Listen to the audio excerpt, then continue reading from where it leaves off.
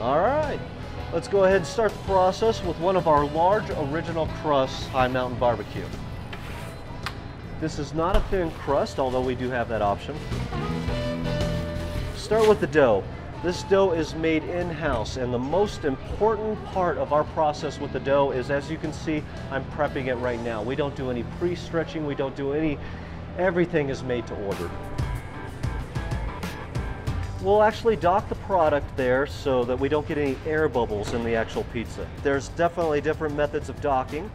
We usually enjoy this docker because it really gives a nice texture on the bottom of the crust as well. This will prevent your giant air bubbles. Okay, what we're going to go ahead and prepare now is our High Mountain BBQ. This is our definitely most messy pizza, but it is phenomenal. We'll start with our base, which is Stanislaus tomato sauce, not from concentrate. These guys actually will can their tomatoes at the right time of year to actually make them sweet without the use of sugar and some of those other ingredients.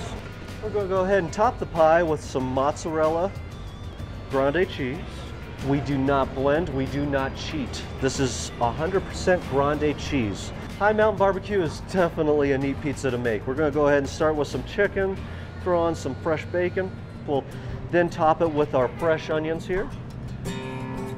We're going to get a complete barbecue experience. We're going to get the bacon, the chicken, we're going to get the onions in there just for the kick, but this is what makes this pizza really good. Obviously with the pizza you're going to want more cheese. We're going to top this with some cheddar. And now for the fun part. Most folks will go ahead and take the barbecue sauce and try to put it under these ingredients. We find it gets more crispy, really makes the flavor pop by putting it on the top. We're going to go ahead and coat this pie with a bunch of barbecue sauce. Most of our folks have mentioned to us they want a lot of barbecue sauce when they order this pizza, and we give it to them. One High Mountain BBQ goes in for stone oven roasting.